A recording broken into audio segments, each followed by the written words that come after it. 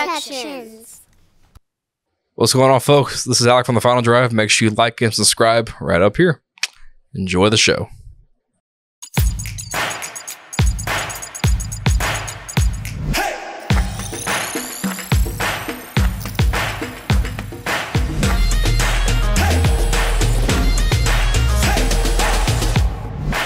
What is going on, everybody? Welcome into another episode of the Thefinaldrive podcast here at Sourkidsproductions Studios. It is Alec. Obviously, DeAndre's on Skype, as you can see. And Nicholas. We brought Nick back for another episode. Yes, sir. So, we have Cam back there eating some leftover pizza off camera. Eating that slice for like an hour. They eating good. Yeah, he eating good over here. Sour Kids eating good today, aren't they, Ken? Sour Kid stays eating. But, before we get into the news we have, gentlemen, just real quick, how we doing today, guys? Well, I had a basketball game last night. We lost. Did you talk trash like Devin Booker did? But individually, I was hooping. Oh, okay. I went like 5 for 6 from 3-point line. I ended like with 17 points. And we were going against the undefeated team of the league. Yeah. Like they were 5-0. And man, they had a D1 player used to play at Cincinnati. Jesus. You play against D1 players? Jesus, man. There was a point in our game last night where he made 5 threes in a row. Shit. See, DeAndre, we're lucky because we play flag football and there are strict rules that state former college athletes cannot be in our flag football league for that exact reason. It is fun recreational league. You are not getting no damn D1 athletes out there. Even though I crossed through, I snuck in, but I didn't play D1, but I should have. If not for my injuries back in the day, I'm one of them types. If my injuries didn't flare up, man, if my coach didn't play, man, hey, bro, I would have been D1. I would have been to the league, Man. But I was talking my try. I hit him with that Mikal Bridges celebration. I hit the threes, man. Did you get up in his face like Devin Booker did against Luka? Did you get up in his face like Booker did against Luka? No, well, I smiled at him and I said, "Yeah, bro, let's hoop." Wait, let me rephrase that. Did you wait like Booker when there were only 3 minutes in the game left to talk trash? Oh, absolutely not. Absolutely not. Bro, that was. Hey, don't worry, Alec. We gonna be coming back here every now and then when we do our shows talking about how our flag football games went.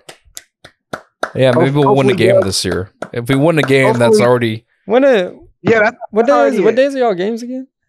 What days are our games on? Mondays? Wednesday this year. Wednesday. Damn. Yeah, Wednesdays. Damn. Wednesday. Yeah. But hey, if we win a game, that's already a step forward, no matter how you cut it. Exactly, bro. Yeah, that's all we can do is improve. Speaking of improving, the quarterback market, gentlemen, has improved quite a bit over the last couple of days. Obviously, we've seen guys like Geno Smith re-up with Seattle. Daniel Jones re-up with the Giants and got a huge contract. Derek Carr has switched from the Raiders. He now joins the Saints. And that was the first big quarterback domino to fall. Obviously, we'll have to wait and see what happens with Aaron Rodgers as him and the Jets continue to talk. And then obviously Lamar Jackson, that situation is kind of a weird one, if you will. That's just something we haven't seen. So I'll throw it out there. You guys kind of just take it. Which direction do we want to go down first? Which quarterback do we want to discuss first? Personally, I understand, Danny Dimes, Vanilla Vic, Daniel Jones only had a whopping 14 touchdowns, but he showed great efficiency this season. He looked very mature in the pocket. And when I'm like, I was telling you before the show, Alec, I was watching that playoff game against Minnesota. Mm-hmm. I've never seen him perform better than that before. Right. And I think AC just scared the ever-loving God out of me. And I believe the team was behind his back this season, something that he got, and he has the confidence now. And hopefully, Brian Dable can keep that locker room intact. And I believe everybody will be, eating their own words when they said that it was a bit overpriced or ridiculous. So you're very much like for Daniel Jones. You think it's worth it then, right? Yeah. Okay. So we have the numbers. These are the numbers for Daniel Jones. 4-year contract worth $160 million. 82 is guaranteed at signing, averaging out to about 40 a year. And if you get into the advanced, numbers of it, it's essentially like a 3-year deal for the Giants. But obviously, Daniel Jones is a guy who, with limited wide receivers this year, and kind of really his only weapon being Saquon. I think you mentioned it, Nick. He did show some improvements, and whether that was him or Brian DeBall's offense, he certainly warranted another chance to start for the Giants this year. He got the contract he wanted. I think we all thought maybe he would have gotten a $30 to $35 million deal, but he asked for 40, and he gets right around it per year. So, It's essentially the same deal Dak Prescott got from the Cowboys. Yeah, when you look at the numbers and everything. So, I think it's interesting, DeAndre. Let me ask you this then. So Daniel Jones, he gets his deal. Where do you rank him among NFC East quarterbacks then? Damn. He's definitely third. Right now Washington doesn't really have. Sam Howell, so he got to be third. I can't put him any higher than 3. Okay, so let me ask you, what are your thoughts on the contract? Did you think it was worth it for the Giants to go and lock up, as Nick calls him, Vanilla Vic? See, Vanilla Vic. Oh damn, I never heard something like that. That's what Saquon calls him, man. I'm Really? being so serious. I think I'm just going to stick with Danny Dimes, even though he don't throw dimes like that either. But it's close. Now I don't know. I think I don't like the 4 years part, because that means you're tied down to this man for 4 years. And looking at his contract right now, in his last year, he's going to be making close to $46 million. So I think I would have leaned more towards giving Daniel Jones the franchise tag. I know that that means I have to give Saquon Barkley a long-term deal, but I have seen Saquon be productive more years than I have seen Daniel. Like, this is his 1 year, first year. Obviously, he had a lack of receiving talent. So with what he was able to accomplish, it is nice to see. But then you're also wondering, if I give him the group, give him the receiving core, and he doesn't show improvement, and this team doesn't really improve with that, then guess what? I'm tied down to this man for another 2 years or 3 years after that season. Yeah, and I think it's kind of interesting how I think Daniel Jones maybe played too good this year, in the sense of, I think going into the year, if the Giants thought, okay, if Daniel Jones shows us some improvement, but we're still picking in the top 10, top 15, then maybe let's see what quarterbacks are there available. We can draft one, maybe tag Daniel Jones and let them duke it out and just see what happens. But nonetheless, Daniel Jones was a big reason why the Giants went on this big run this year, where they started off 7-0, got them to the playoffs. They won a road playoff game against what was a 13-win Minnesota team. So he very much was a big reason why and how that happened. And again, maybe you overpay for your guy, but that's the NFL market nowadays, especially at the quarterback position. You have to keep paying for your quarterback. And wait till next year when Burrow and Jalen Hurts and Herbert get their deals done. It'll make Daniel Jones' deal look like, chump change at that point. So it'll be interesting. The Giants are an interesting team because they have their quarterback and running back locked up now. They have a defense. You have, I think we'd all agree, the right coach in that building at Brian DeBall. Now it's about, like what DeAndre mentioned earlier, can you get some better receivers around Daniel Jones, really kind of give him a more, what's the word? Kind of more fair criticism going into next year, with some average to above average NFL receivers. Man. Sterling because if you think about, like, he excelled, why? Because his expectations heading into this year were low with the talent that he had at wide receiver. So going into next season, when he has those receivers, like, our expectations are going to be really high for this guy to take a big step and improve and get this team farther than what they made it this year. Which this year they made it all the way to the division, or they made it to the divisional round. So you know,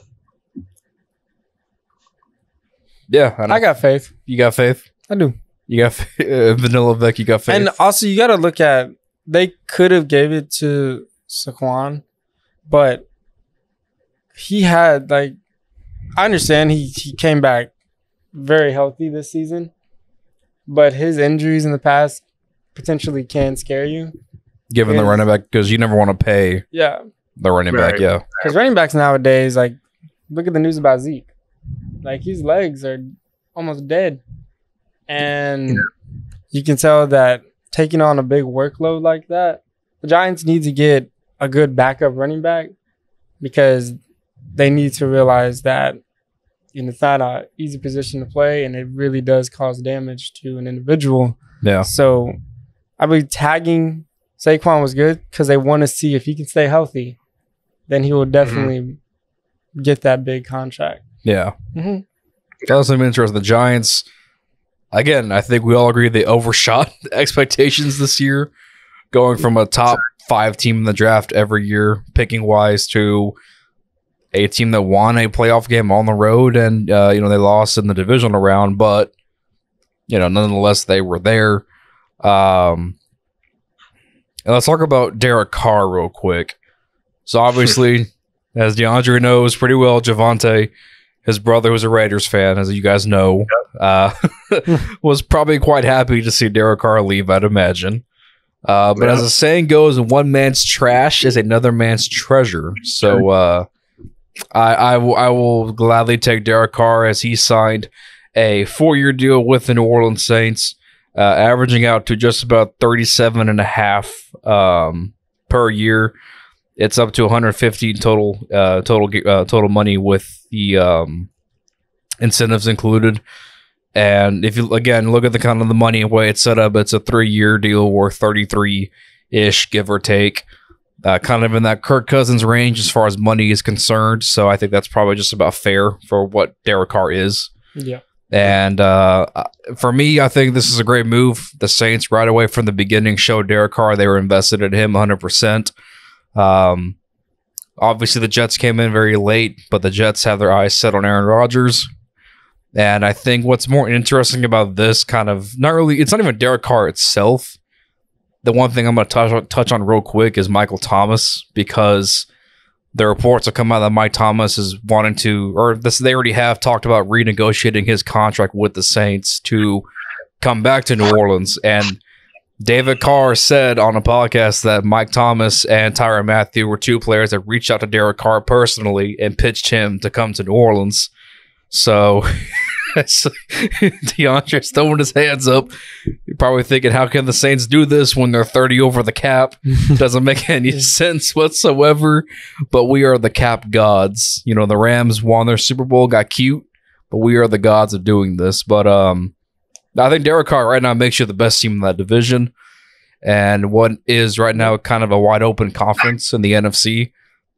Should be yours for the taking. Yeah, I think the Saints, if they make the right moves, draft well, then they could be making some noise. But I think for sure this was the first big step for them in finding quarterback, and once again pushing down the cap and not rebuilding, because we just simply refuse to rebuild for this exact reason. Now we have Derek Carr, who probably right now is probably the second best quarterback in Saints history, behind Drew Brees.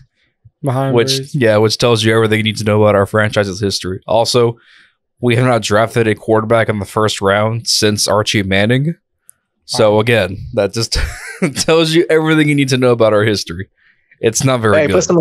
Put some respect on my guy Aaron Brooks' name. Facts. Right.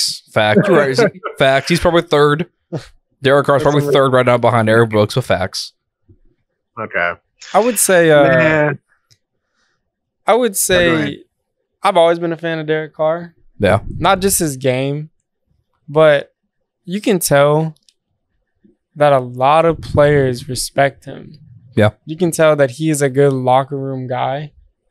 And he's honestly just a good guy overall. And I believe ever since Breeze, left the game, Yeah. Y'all been missing that leader. Yeah, Jameis was not it. Gonna go eat a W. No, not him. Jameis was not it. And that's what I believe Derek Carr is going to provide. He's going to provide that good leadership. And his decision making is very questionable sometimes. Very questionable. But if he can provide that leadership, stability. Yeah. And stay healthy, because he's had his injuries in the past as well, then I see the Saints being a playoff team next year. Yeah. For sure. Yeah. DeAndre, let me get your take on that now. Well, this is a good fit for Derek Carr. You know, he goes back to it's more familiar, being familiar with the coaching staff. You know, Dennis Allen is a guy who drafted him when he was in Oakland, and you know, Dennis Allen was also a guy that went with Derek Carr. You know, when it was preseason battle, it was either Matt Schaub or Derek Carr who was going to start week 1. He settled with Derek Carr, the 2nd round pick. And he was solid his rookie year. And then he obviously, when they brought in Jack Del Rio, he had that close to MVP season before suffering that ankle injury right before the playoffs started. Right. Yep.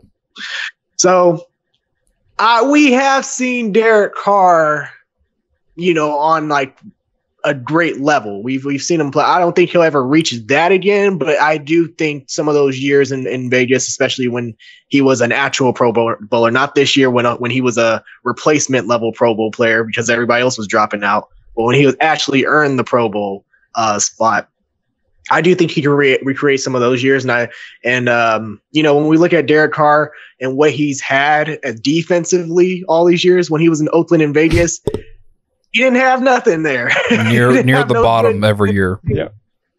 Yeah. And so I think it's easier. It's going to be a lot easier, especially going up against some of these NFC teams, NFC South opponents, compared to facing Pat Mahomes and facing Justin Herbert's, because you're not going through or dealing with shootouts every weekend. And Russell Wilson. Yeah, and Russell Wilson. Yeah. Hey, I mean, he won. Didn't they beat the Broncos both times? They weren't a problem. Yeah, they did. Yeah, they did. But I mean, I just look at it. I don't think he faces as much pressure, especially knowing that he has a defense that can, you know, get them off the field, or not get them off the field, but you know, like put them in more comfortable positions moving forward. So. This is probably, again, the most talented defense that he's ever going to be a part of.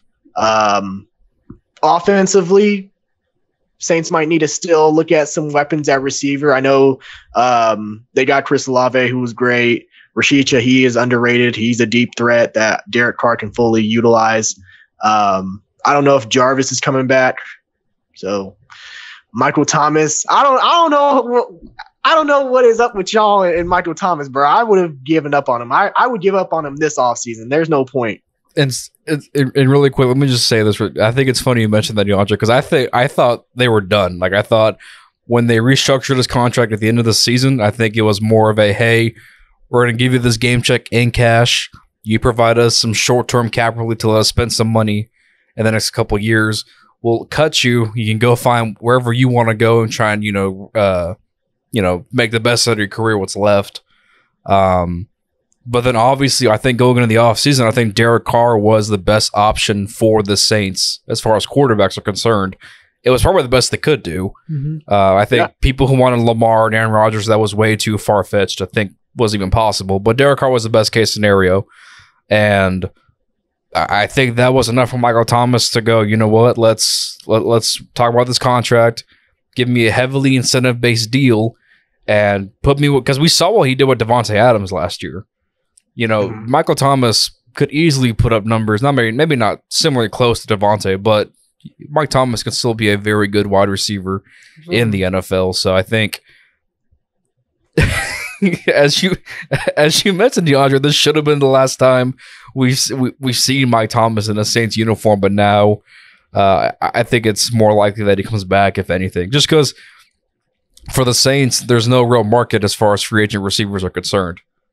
So if you do lose Mike Thomas, you need a big-bodied possession guy to replace him with, and there's just simply not enough of that, whether it's the draft or free agency. That is fair, but again, you're looking at a guy that has known injury histories throughout his career. So it's a big chance. It's a big risk taking him on again when you could potentially because don't they have like an out this offseason where they can move on from him without like suffering that much? Yeah, because before the end of the season they restructured his contract. What was left of it to where this would be the out, and then Mike Thomas got some cash, and this is kind of their mutual agreement to splitting up. But now that's looking like it might change. Yeah, see, I don't know about that, man. I would just cut my losses, move on, try to find a solid, it doesn't have to be exactly Mike Thomas level, but a solid replacement receiver. I don't know who's a free agent this offseason. Marvin Jones from Jacksonville wouldn't be a bad option. The receiving free agent class isn't looking too good. But the draft is very deep. So yeah. But no, we're gonna run it back. We're gonna run it back, and I think you're putting all your chips in one basket, man. The Mike Thomas basket. It's like Cowboy fans and Zeke. We can't get rid of them no matter what. But something both of you have mentioned, I think, is very kind of true, and it's something I really didn't think about until after it was announced. But I think stability is a big thing between Carr and the Saints. Obviously, as you mentioned, DeAndre, he's been through so many coaches, and coordinators. Started his time with the Raiders. Coming here to New Orleans, where Pete Carmichael Jr. was apparently the big selling point for Derek Carr, as a guy who said, hey, this offense was ran by Drew Brees for so many years. We maybe got spoiled and gave Brees, 2 or 3 plays in the huddle. He had complete command of the offense. Whatever he wanted to call, he ran. And, nothing against Jameis or Andy Dalton or Taysom Hill or Ian Book, but the Saints simply just haven't had that since Drew Brees left, like you mentioned, Nick. And I think that was the big selling point to Carr was, hey, you come here, this offense is yours to command. You have the veteran experience. You've seen it all. You can play at this level. And I think that might be why the Saints offense has struggled so much since Brees left. It wasn't just simply the quarterback play, but it's more of his IQ, his command of the offense, the adjustments, everything about it just was not there. Yeah. And like Derek Carr, like he's a quarterback where he can have an occasional big game, like a high scoring shootout. He has occasion. He can do that occasionally. But when you ask him to do that every week, which he's been doing the past, since Andy Reid and the Chiefs took over with Pat Mahomes and everything, he hasn't been able to compete like that. So I think now playing in a division where, like, in just a conference in general, where he doesn't really have to worry about scoring every possession because he knows he has a defense that can limit those points, limit those long drives, So I think it could work in New Orleans. It's a big risk, just because I don't know. He wants to hate all the Saints so bad, but he can't. He wants to hate. Yeah, it ain't a big risk, and I'm thinking about somebody else being a big risk. But you good. Yeah. Another thing about the Saints, Alex, is Alvin Kamara good? So that's a tricky question. Good can be determined in so many different ways. So obviously, I think the biggest thing for the Saints going into the offseason is going to be a backup running back. And it's strictly because Kamara is probably going to face some league issues because of his brawl in Vegas a couple of years ago. That looks like it's finally going to come up into court. And he was indicted, which means, the jury, and I don't know enough about the legal stuff to talk about it, but I just know that they showed the jury and the jury said, yeah, he definitely did that. The video proves it. He definitely beat up that guy. And so usually the NFL likes to wait for the courts to play this out first before they get involved. But obviously, he's probably going to be suspended for, I'd say, probably 4 to 6 games. And with an aging Mark Ingram, who's going to be free agent, the Saints just can't approach the offseason.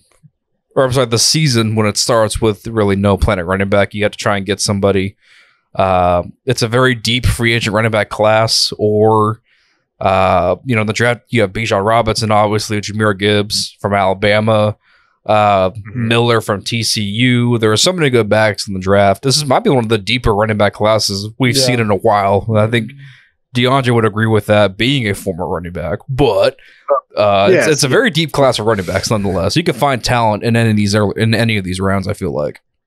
Yeah. And there's some alternatives in free agency too, because Damian Harris from the Patriots, he's a free agent. I think he'd be a good fit to work in a tandem with Alvin Kamara. Leonard Fournette is now a free agent. Louisiana native.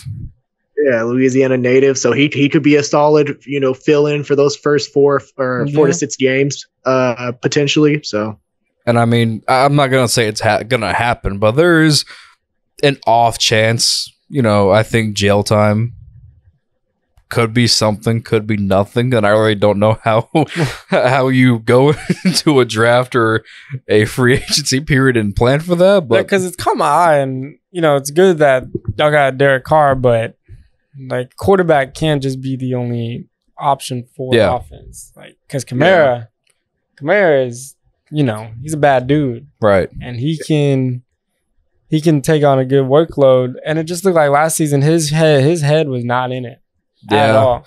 And I think that also had a lot to do with the quarterback play as well, because whether when Andy Dalton played, it was a very safe, very conservative offense where they didn't take shots, they didn't turn the ball over, and it was very vanilla, generic.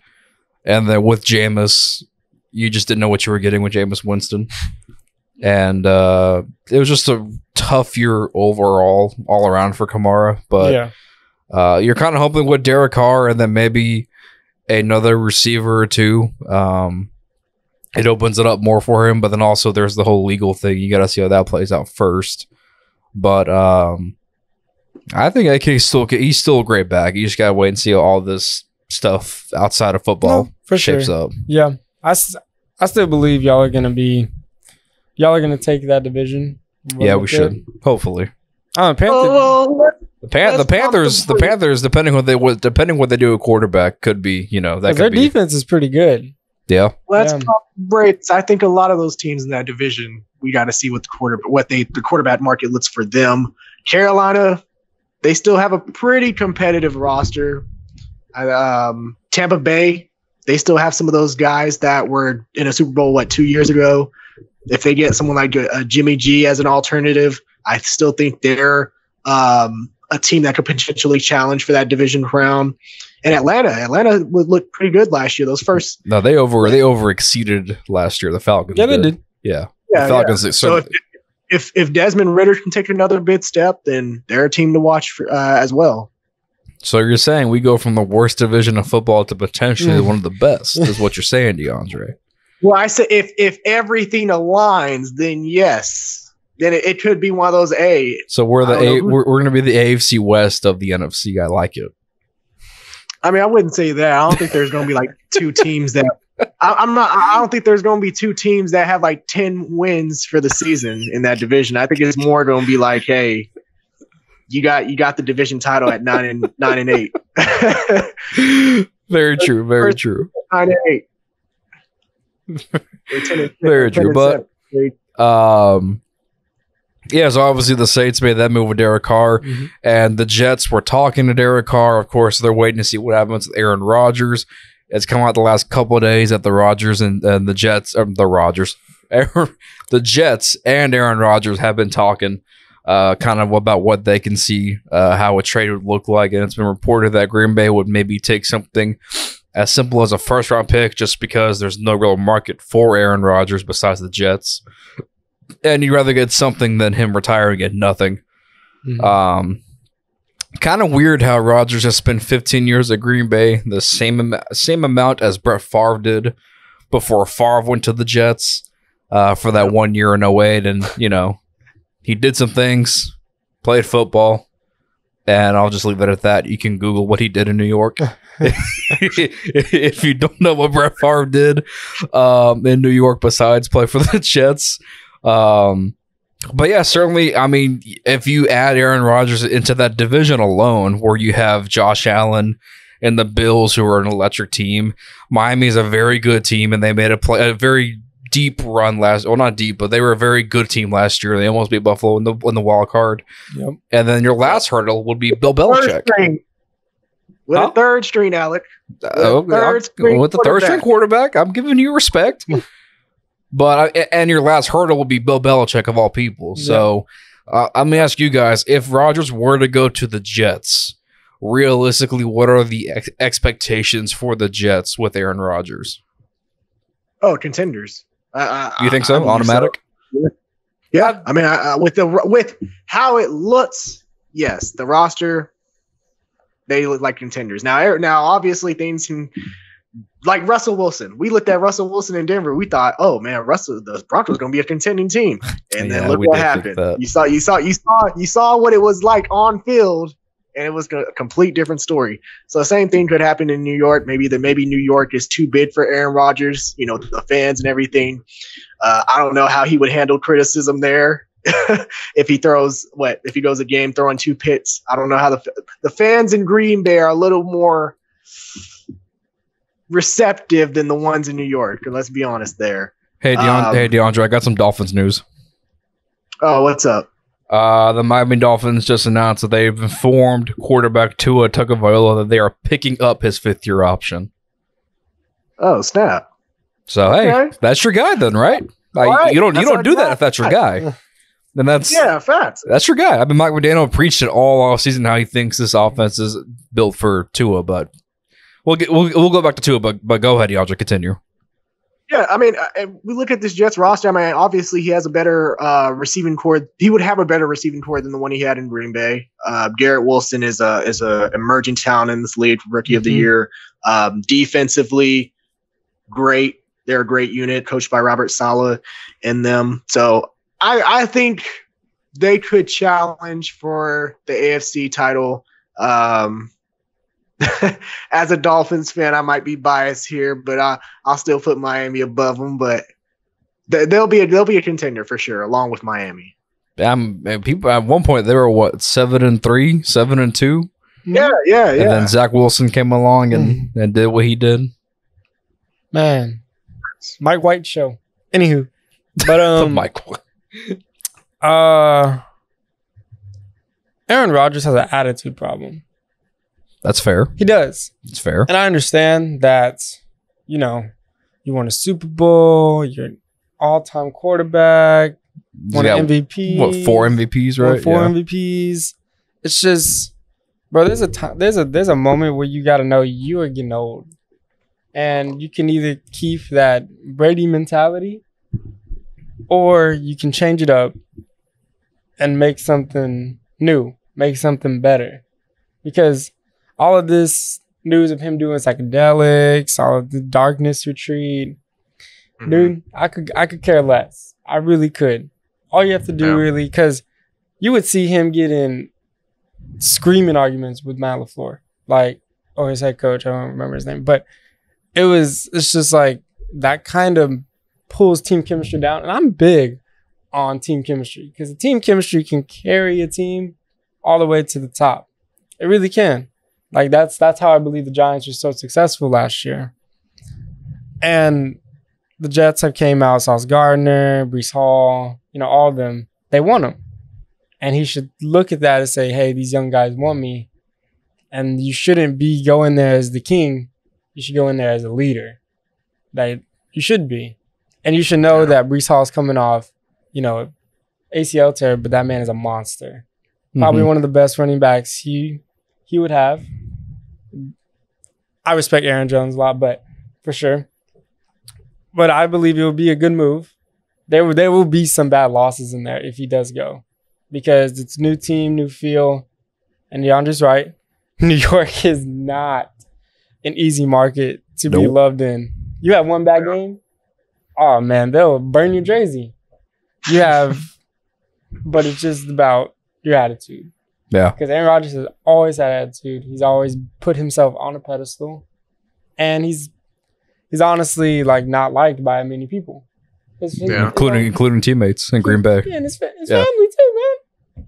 Yeah, and to add to Nick's point, I mean, you look at Aaron Rodgers' antics and the way he acted in Green Bay, like this man was God or something. Because he would show up to training camp, like he would go to the offseason workouts. He would wait till like training camp to show up. So I don't know if he can do that in New York, and if he does, but that probably rubbed the team the wrong way, especially when you got these new guys, these young receivers who are looking for guidance, who are looking for, like Nick said, a leader. And if you're not there because that's not your ritual, that's not your routine of how you approach the season, and the off season. So I don't know if that's something that Aaron Rodgers can change. Yeah, and I think, both of you made some great points, and I think for Rodgers, as you mentioned, Nick, I think for him, he can't go in as the arrogant, future Hall of Famer that thinks he's just the greatest thing since sliced bread, when in reality, no, it's like you won your Super Bowl, back in 2010. You've had several home playoff losses. You've had some, injury riddled years. You've held the Packers hostage, the three last off seasons because you're deciding I want to come back and play or not. I mean, there's just a lot that goes into this, and his market is not probably what he thought it was. Like, I think Aaron Rodgers thought he had his pick of wherever he wanted to go, and that hasn't been the case at all. It's been the Jets or Green Bay's looking to play Jordan Love and get some snaps and see what they have in him. So, the way media portrays all these quarterbacks, they portray them as either the savior or they portray them as, the downfall, Yeah. And as I've literally we've all grown up watching Aaron Rodgers come to who he is. And there's not really been one person to ever call him out and say he is the reason why your team is a handicap right now. Yeah. There's not. Yeah. It's always been, his coach or the defense or his receiving core. He needs to be put, because I blame him. I blame him for this season. His attitude was terrible. Like, bruh, just because a rookie wide receiver drops a wide open pass, okay, chew his head off, but you have to ignite the fire back in him to do good. The best game I literally saw him play all season was against Dallas. That was vintage Aaron Rodgers and the Green Bay Packers. And that was probably more of in spite of Mike McCarthy being the coach for the Cowboys. Yeah. His vendetta against McCarthy. I just feel like he feels like he doesn't have a chip on his shoulder anymore. He owns nothing to anybody. And he needs to know that there is. Because if you still want to be great, you got to own up to your failures and become a leader that people want you to be. Yeah, and I think, all throughout this year, you can go back and watch Packer games, and I mean, you just mentioned it, Nick, how there were throws that Aaron Rodgers made that were egregious and should not have been made, and mistakes on his part. But all throughout the year in Green Bay, it was the young wide receivers or a lack of running game from Aaron Jones or, whatever. And, throughout his entire career, like you just mentioned, we give him the excuses of, McCarthy was the problem. That's why they moved on from Mike McCarthy. But in reality, the guys had, 3 or 4 home playoff losses, and we're supposed to view Lambeau as like this frozen tundra wasteland in December and January where you do not want to go play. But you could beat the Packers at home in the playoffs. The Giants did it. The Niners did it twice. You can do it. And I just think, all in all, there's a reason why I think you look at this era of quarterbacks, and most people will tell you it's the Brady, Manning, Breeze era of quarterback played. It's not, you don't put Rodgers in that conversation. Sure, he's stupid, uber talented, but the other three had qualities that Rodgers just simply never had. Man, you can say that again. And to add on, because y'all mentioned about how the Jets are the only team in the market that's currently trying to pursue Aaron Rodgers, and the reason why I think it makes sense why they are is because you look at the Jets and what options they have. Every other team that has a quarterback need on the market, they're contemplating whether to add a veteran. They also have a high draft pick where they can potentially select a quarterback in the draft. The Jets, I don't think they can really take another chance at drafting a quarterback. So it's pretty much Aaron Rodgers or bust for this offseason. Or Matthew Stafford. The Rams are talking about. The Rams are talking about moving him, but I don't see Matthew Stafford wanting to go to New York. I don't. Yeah. But personally, yeah. Yeah, and I feel like with McVay sticking around, I feel like that buys Stafford at least another year or two with McVay. So, I mean, yeah, I think for the Jets, it's Rodgers or bust, and I think we're all kind of tired of this every offseason where it's like, oh, is he going to play or not? Is he going to come back or not? We're just make a decision. Whether you want to retire or go play, make a decision. And for my sake, and for your sake as well, go to the AFC. leave the NFC alone. Go to the AFC and fight for a wild card spot every year because give DeAndre some problems. Yeah, give DeAndre some problems. But here's the thing. Go to the AFC and go be the third best team in that division because right now I'll take Buffalo over the Jets with Rodgers. I'll take Miami over the Jets. Go fight with New England for that third place spot. You're right. Hey. I'm proud of you, Alec. Hey, appreciate it, bro. That's just a fact. I don't see Aaron Rodgers and the Jets still. I still don't see the Jets being a threat to us. I still think at the end of the day, we can be a better team, especially if we make some moves this offseason, shoring up that defense. And also, Vic Fangio was already the biggest addition that we could make this damn offseason. Yep. But it's funny. It's funny, actually, when you mentioned, because you said, 15 years, right, for Brett Favre and Aaron Rodgers both? Yeah. And it's funny to me because of the fact that Aaron Rodgers tried so much to distance himself from being compared to Brett Favre, and now he's just one step closer to being compared to Brett Favre again. I mean, both of them won their Super Bowls early on in their career in Green Bay, 15 years of the franchise. And I think at the end of each of their careers, respectively, I think people grew tired of them. Yep. But they grew tired of Favre. They grew tired of Rodgers. And, who would have thought that team that probably put him out of their misery was Dan Campbell and the Detroit Lions? That's a fun team, man. So, I mean, who knows? We'll see. But, it looks like retirement or the Jets for Rodgers. And then a couple more things we'll hit on. Obviously, Geno Smith, Nick, you got your quarterback locked up for 3 more years, and Seattle's kind of in this weird position to where thanks to Denver sucking and riding. They rode all the way to that the 5th overall pick, if I'm right. Broncos country. Right. So now Seattle's in a position to where they could probably draft a quarterback if they really wanted to, because obviously Geno isn't the long-term answer. And Geno has openly said he's open to mentoring a rookie if they do draft one. So now you're kind of in this position where you have your bridge guy who, was a Pro Bowl caliber player last year, and you could potentially take your pick of whoever you want quarterback-wise in the top 5. I believe how you said Geno said he'll be a mentor is one of the best things I ever heard from a person coming off their best year.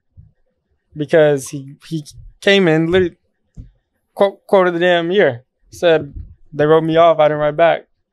And he took a Seahawks team that people believe were going to be terrible without Russell Wilson. Us included, DeAndre. Yeah, we thought we thought they were going to be bad. Took him to the playoffs and got this nice contract. One comeback player of the year. And said, y'all draft a QB, I'll be fine. That tells me Geno Smith got the flowers that he wanted. Because I was telling you before show that there needs to be, quarterbacks need to realize, players in general, athletes in general need to realize that you're not gonna win a championship. You're not going to win an MVP. You're not gonna be that superstar caliber player that kids look up to or buy your jersey. But what you can do is you can help the team by doing little things. And Geno, his attitude has probably, he's been dumb in the past. We're all young and dumb. But he realizes that, hey, this is the team that believes in me. And I want to keep helping this team, even if that's not with me. And that's how I believe because you look at Patrick Mahomes. People personally, I don't like Patrick Mahomes because he's so damn good. He's good. Not only good on the field, that man is a leader. He is with his raspy voice. And then I'm Patrick Mahomes. and then you got Jalen Hurts. Mm-hmm. I see that man because I watch a lot of press conferences, like athletes' interviews. That is a grown man who has done nothing but work hard to get to where he is today. Mm-hmm. And he shows that on the football field. I was calling the Eagles, Jalen Hurts, frauds. I was all year. And then they beat the living crap out of the Giants. I believe the Giants were going to win. Glad I didn't put money on it. But I believe the Giants were going to win because I believed the Eagles head coach is the only reason the Eagles are still viewed as bad guys. But back to Geno. What he said is proven that how an athlete should be, because they have to realize that it's not nothing's ever guaranteed. Rainbows and sunshine and nothing's guaranteed. Yeah. You have to be a leader, even if that's mean you're not the answer. That's very Alex Smith-esque, right? I think when Kansas City traded up and drafted Patrick Mahomes, I think Alex Smith obviously knew that, okay, he's the future. He'd have to go shatter his leg, though. That was terrible. Yeah, but he knew he wasn't the future of Kansas City, but whatever he could do to help Patrick Mahomes get up to speed, to teach him, he was going to do. I mean, it's not like Ryan Tannehill when the Titans drafted Malik Willis. Ryan Tannehill. It's not my job. Ryan Tannehill sat there and said, "It's not my job to mentor Malik Willis." And I said, "Whoa, okay. If you're Aaron Rodgers, I understand. You can say that. You've earned your spot, or whoever. But Ryan Tannehill, what have you done?" Yeah. DeAndre, I have a question for you, dude. What's up? Do you see it in Tua? Do I see what? Like him being a leader. Him being a leader. Yeah, I see it. I saw enough, especially from a couple of games this year. My favorite game is that Baltimore game. Yeah, that was a fun game. Two interceptions the first half, and then goes on to throw 6 touchdowns and lead his team to an improbable comeback victory. Which amazing plays. I think another year with Mike McDaniel in that system, I do think they need help and more consistency, especially as far as establishing the run game, because that was a problem, like especially last year when they faced certain teams, they abandoned it early, and that kind of put Tua forced Tua to make a lot more plays than what he needed to do. So obviously, I think if he could stay healthy, I think he could be a top 15 quarterback in this league easily. I believe Mike McDaniel is y'all's savior. He really is, because if y'all didn't get him, I see the way he talks to Tua, and Tua just listens. Tua takes in every single word that he says to him. Yeah. And it fuels him, and it puts the confidence that he's been needing. Because I can't lie, man. Tua he be making some very ugly throws. But like Mike McDaniel literally said, he's like, your form is terrible. Like, he told him his form used to be terrible. And he made him that highlight tape because, he went to Mike McDaniel and said, "Do I suck?"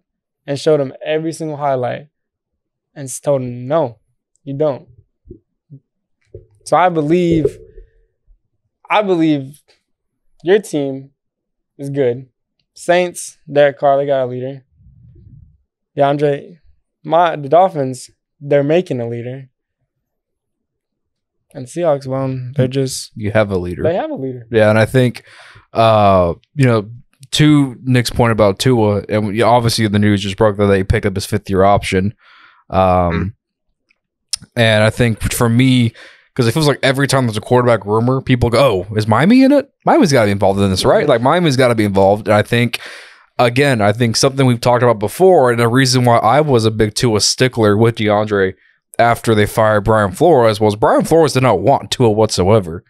And I think as a player, when you have a coach who does not believe in you whatsoever and doesn't give you a fair shot to begin with, and is looking for every reason to replace you or to bench you or whatever that might be, that just ruins your confidence no matter what you're doing. And I think with Mike McDaniel, it seems like every time there's a rumor, he has to come out and say Tua is our quarterback, or we're sticking with Tua, he's our guy. And yesterday I was in a Zoom call. It's funny you brought this up, actually. I was in a Zoom call with former Vikings GM Rick Spielman and former Jets GM who's on ESPN now, Mike Tannenbaum, through the Canal Street Chronicles. They had a Q&A, and somebody who worked for one of the Dolphins, not like the official Dolphins website, but like a beat writer from Miami, asked about, the Tom Brady rumors, right? Like how if Brady were to come out, do you really think, Miami would be the only or fair place for him to go to? And both of them have mentioned how Mike McDaniel is very set on Tua is his guy. He thinks this offense with Tyreek Hill, with Jalen Waddle works with Tua specifically, and that he that's his guy no matter what. So again, I think for them to pick up the 5th year as well, because you're paying him $20+ million for 1 year extra. That again, that just instills confidence that this is your guy no matter what. His health is scary. It is scary. That's a concern for sure. It is scary, but if he can stay healthy, they'll be good. I think which it can be avoided with the way he falls down, because that's something that was always like. It was always weird. He always fell a certain way where you're like, hey, I always hit the back of his head. Like he took what, jiu-jitsu, right? Yeah, he's taking judo classes this off season. Who would have thought like that? Because normally when they teach you, like they get like a baseball sliding coach to teach you how to slide properly for a quarterback. But that's an interesting, different perspective. But that's changing the game. That's showing we believe in him. So we gotta show him how to fall. Yeah, but, but no, I think a test for me last year, like to know like Tua's the guy, because like we play in the AFC, we play against teams like Buffalo, New England, and New York. So I always wondered, how can he play up north in the cold weather? And then I saw that Thursday night game against Buffalo, and dude had probably next to that Baltimore game and the Buffalo game before in Miami, that was probably one of my favorite games from Tua this year. Man, but I think Tua, he's shown you enough regardless to, warrant that 5th year option. I think, and now it's just a matter of keeping him healthy, especially, considering all the hits he took last year, has to be your top priority, upgrading that offensive line any way you can. But no, I think Mike McDaniel and Tua, I think that's a relationship to where it works. And I think they both needed each other because, as you mentioned, Nick, kind of in a weird way, he is the savior for Tua, because I'm not just really sure whoever else they would have brought in to be the head coach would really have showed this much confidence in Tua being their guy as Mike McDaniel has. Because, again, I thought he deserved that at least, whether it was from anybody except Brian Flores, because he did not believe in Tua whatsoever. But it's good to see that. I'm happy for Tua. He deserves it. I'm happy for him. Yeah, and to add on, because I didn't get to talk about Geno, but I'm happy for him because, again, that's another guy who was doubted throughout his career. Especially how it started, because, this was a guy who showed up on draft day for opening night for the first round and went undrafted, didn't get drafted the first round, sat in the war room. The second day, got drafted by the Jets and was still there, and just all the ups and downs that he's had throughout his career. Sometimes it just takes that right coach to have that leap of faith and belief in a guy. And that's what Pete Carroll did this year.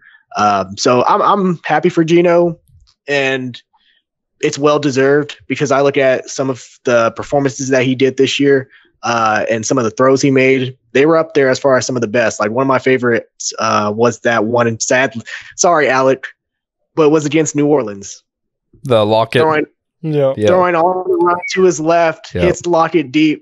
Probably one of my favorite throws from a quarterback this season. Yeah, for sure. I think Geno has certainly earned the contract. And again, if you're Seattle picking at 5, maybe Anthony Richardson, a guy who excelled at the combine, that could be somebody.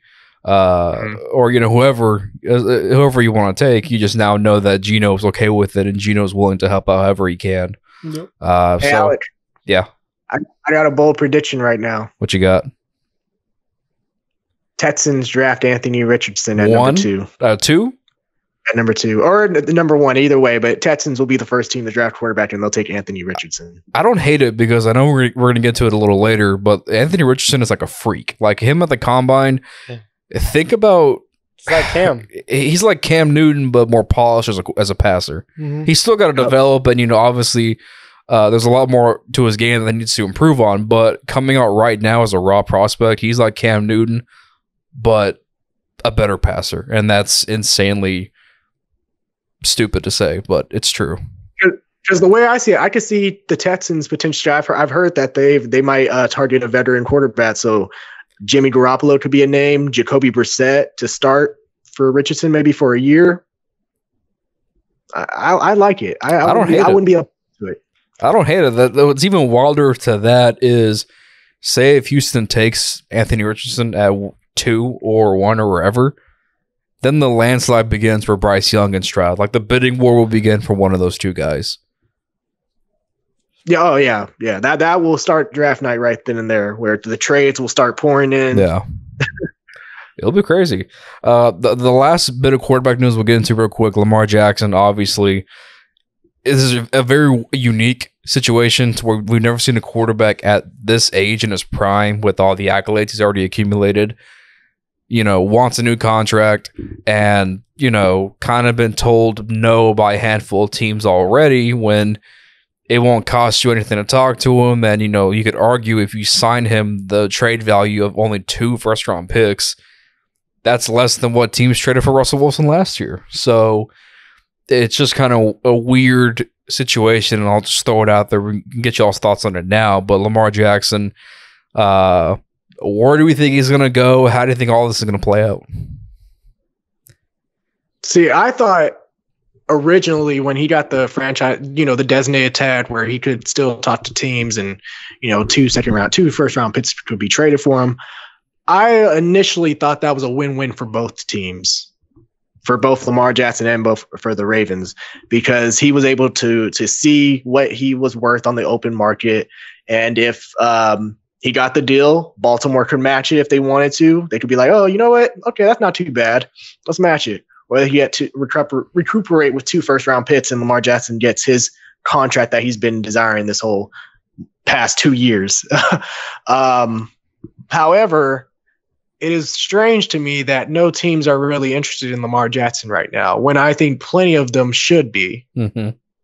Like, I think the Commanders, who have Pitt 16 in the draft, I think they should be on the phone right now trying to get Lamar Jackson, because I think having Lamar Jackson on the Commanders could put them at number 2 or number 1 in the division. Yeah. I just thought about something crazy. What's that? I don't know, man. There's a team out there with 2 quarterbacks. Well, they went through a roulette of quarterbacks this year.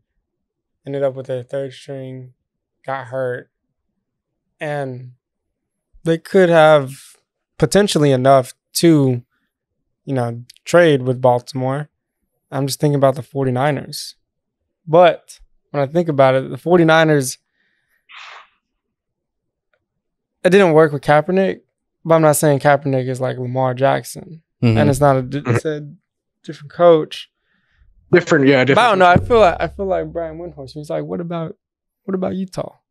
What's going on in I'm like, what's going on in San Fran? Hold on a second. But it wouldn't be a bad idea. I just don't. I hate what they're doing to him. Yeah, and I think he's a talent that just it's not fair. He's honestly being blackballed. Yeah. Blackballed in a league that eventually was going to happen, but it's not fair to him. He deserves his money. MVP winner. Takes his team to the playoffs. And also, what was it? He has as many wins in his first 3 seasons as Brady or anyone. Yeah. Like, I think in the span of years from when he started to now, he is one of the best win-loss records in NFL history in a 4-year span-ish. Span-ish. And I think it's tough because I see both sides of this. I look from the NFL, GMs and owners, because think about it like this. If you do offer Lamar a contract, right? The money that you offer is pigeonholed. So you can't make any moves really until this is decided, is ultimately what happens. And then B, say if you do offer Lamar a contract, right? Well, what if Baltimore sits there and goes, okay, thanks, you did all the hard work. You got his contract. You got him to agree on a number. We're going to sign him to that, and thank you. And then by then, all that time and the money you could have used in free agency is now for nothing, because by then, so much time has passed, players have signed, yada, yada, yada. I get that. And then also with Lamar representing himself, without an agent, it's kind of hard, because agents are kind of like the network between all NFL teams. They're that middle ground. Yeah. To kind of keep the balance of things. And it's hard. It makes things rough. It makes things kind of uncomfortable, with Lamar and the Ravens right now. So I see why they're at this standstill.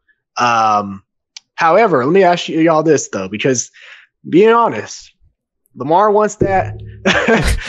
Lamar wants that. He wants that. Deshaun Watson contract. And do you think it's worth it?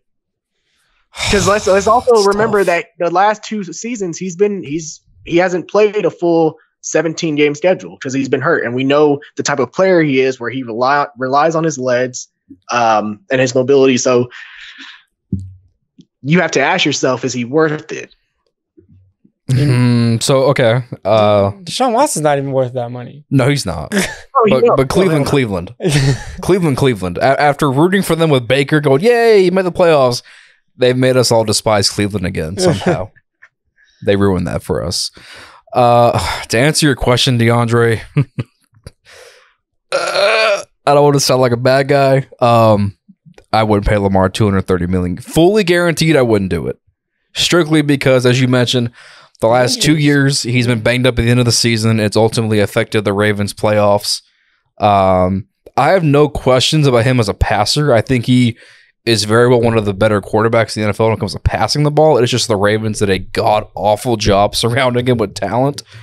So I don't have no questions about the passer. It's just, for me, it's the injuries and ultimately the longevity, because we saw Cam Newton. Cam Newton had probably a maybe 5-6 year prime run where he was elite. And then the injuries took a toll. His body got so banged up to where he was really kind of just a shell of his former self. And with Lamar, I kind of have the same concern, only because I kind of wonder, okay, it's going to take one good knee injury, and then I kind of wonder, did I screw myself over with this contract? But he's certainly worth, close to 200 fully guaranteed, considering what Burrow and Herbert and Jalen Hurts are going to get, and Kyler Murray, what he has got. My thing is, Kyler Murray got paid.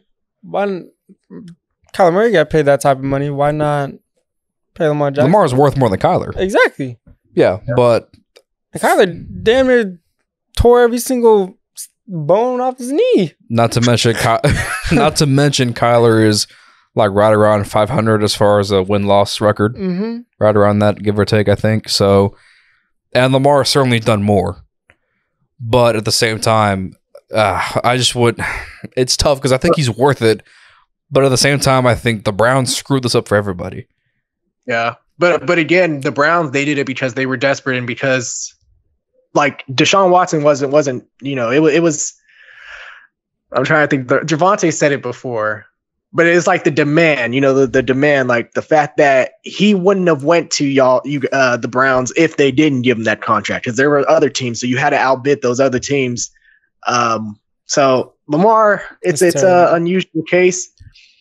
I think, again, like you mentioned, Alec, because of that agent having that middle ground, that's why a guy like Kyler Murray can get that contract, because an agent can tell a guy, hey, at the end of the day, it's not what we want, but it's the best deal for you moving forward. Like, right. You can benefit from this.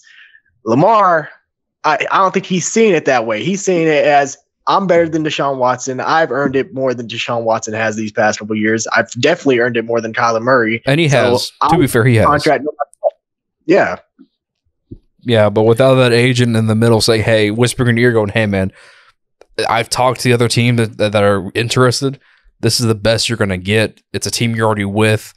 they will probably give you more of a say in the offense in Baltimore and what you want to do. Mhm. But ultimately, it's really just a shot situation because it's just kind of, awful because no matter how you cut it up, no matter how you look at it, Lamar ultimately is the one getting screwed overall.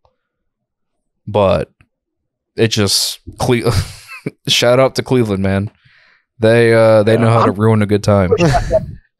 I'm just more shocked at the amount of teams that aren't one. The fact that Lamar is available to trade for, and no teams have made an offer. No teams have even tried to reach out to Lamar Jackson. Like, that's what's confusing to me. Right, because there's probably, I'd say, 7, maybe 8 teams in the NFL right now, given their quarterback, that just say, okay, you're my franchise. I have no reason to upgrade whatsoever at the position. Right, like there may be 7 or 8 guys I consider in that category. Everyone else, Mahomes, Hurts, like you get to count the quarterbacks. Herbert, Burrow. Would you say Lawrence? Yeah, Lawrence. Yes, Lawrence. Who am I missing? That's how many is that? 6? That's 6. Who did you say? I said Hurts, Mahomes, Burrow, Herbert, Allen, Lawrence, Tua. Dak. Tua now. Yeah, Dak. Lamar. Well, if I had Lamar, I would have no problem with. I would not upgrade from Lamar Jackson. I mean, we'll say Stafford because the Rams can't upgrade with the amount of cap hell that they're in right now. They can't afford. And just kind of the direction of that team in general. But Yeah. So there's roughly 6 to 8 quarterbacks, right? I think if you're any of those other, let me do quick math, 24. Right? 24? Yeah, if you're in those other 24 teams, you're constantly looking, okay, how can I upgrade at the quarterback position? Mm-hmm. Because at the end of the day, that is the position that'll make or break you. Like, look at, Jason Licht, the current Bucs GM, right? That was a guy who was a big part of the Jameis Winston era and was probably going to get fired before he looked into signing Tom Brady. And now he's a big part of the rebuild in Tampa, right? So quarterback it can make or break you. Mm-hmm. From a coach, from a front office perspective, and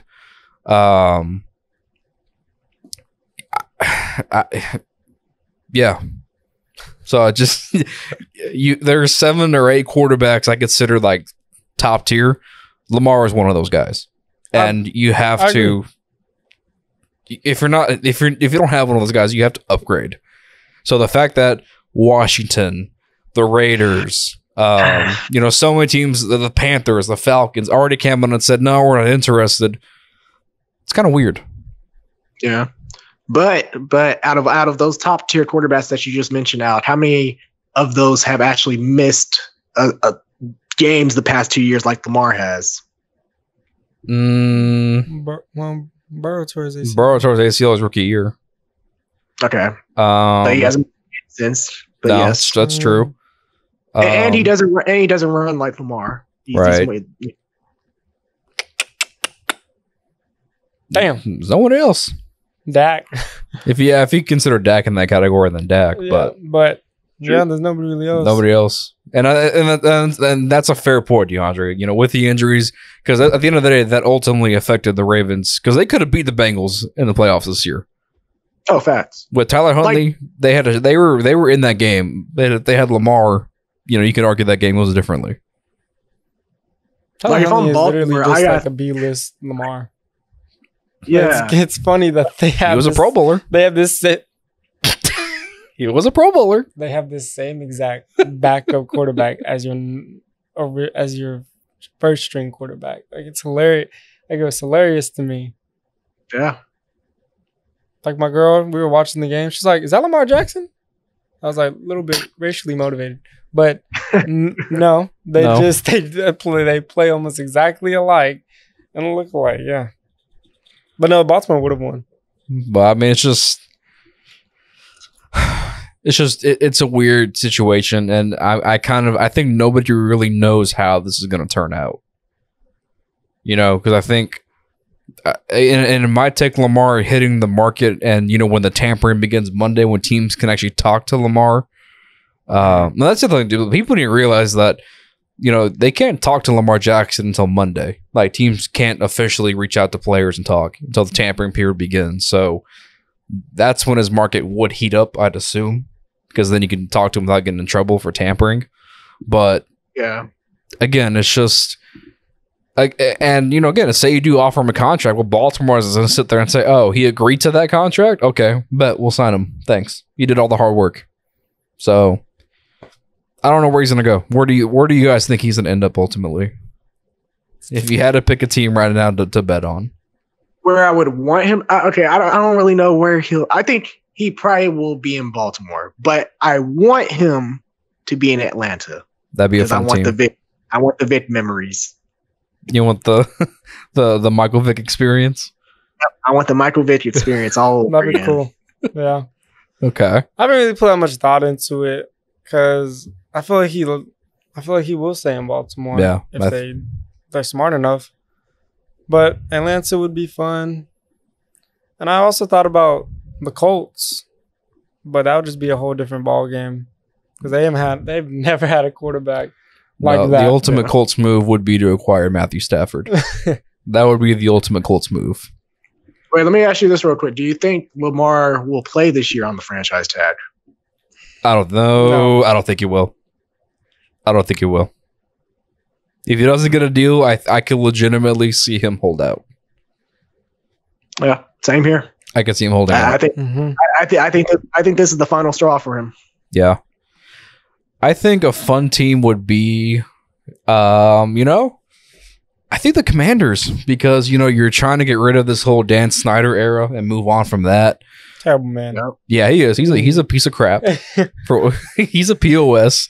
But I think if you really want to move on and usher in a new era of, the Commanders, I think Lamar Jackson would be the face you would want of your team. He's a great guy. He's a leader. He's an elite quarterback. And the Commander, that's a good team in Washington. It's just a matter of they don't have a quarterback. Oh, my fault. I'm just saying, you look at the history of the Commanders back when, they were the word that shall not be said ever again. But when they were that team, I got a sweater. They had their Super Bowl. They had the Super Bowl victories.